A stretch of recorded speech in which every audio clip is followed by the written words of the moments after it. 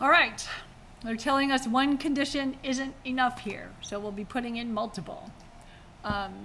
When we have these really complex, use all different things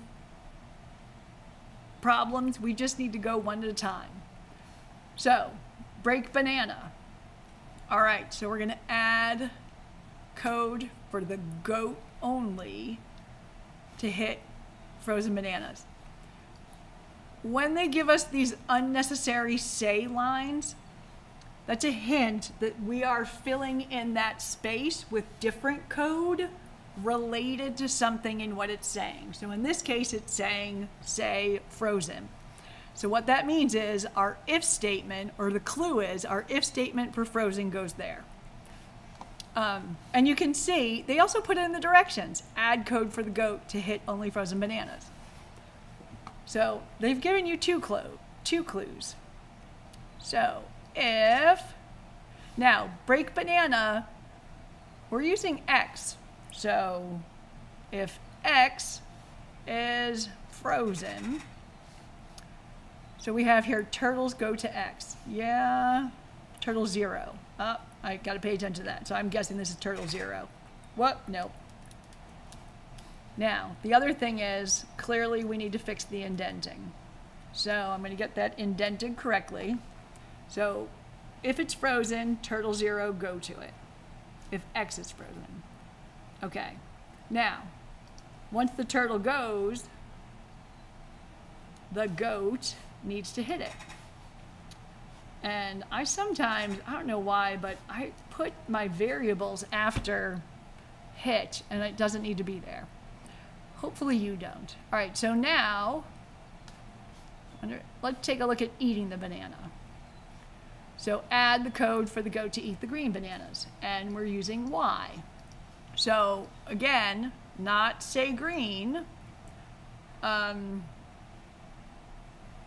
we can use an if-else here, because you can see they want us to use a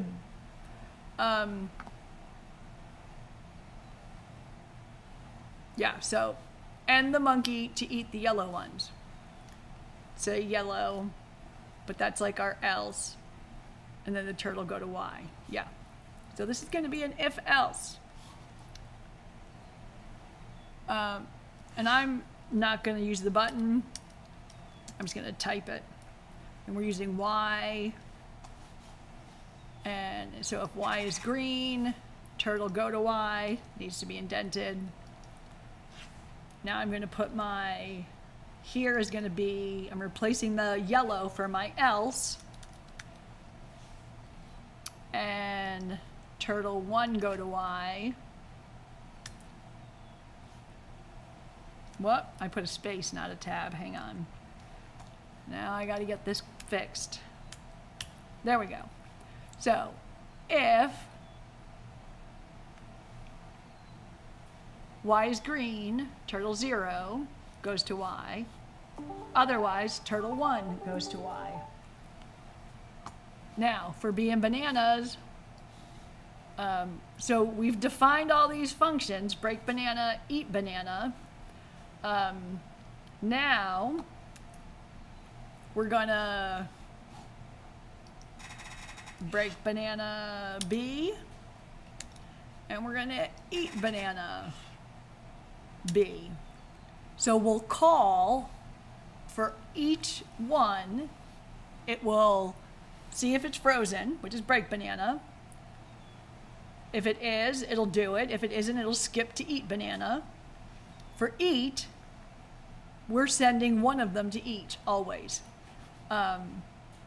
So we've broken it down into 3 parts, defining some functions with conditions, and then using our for loop. All right, let's see how it looks.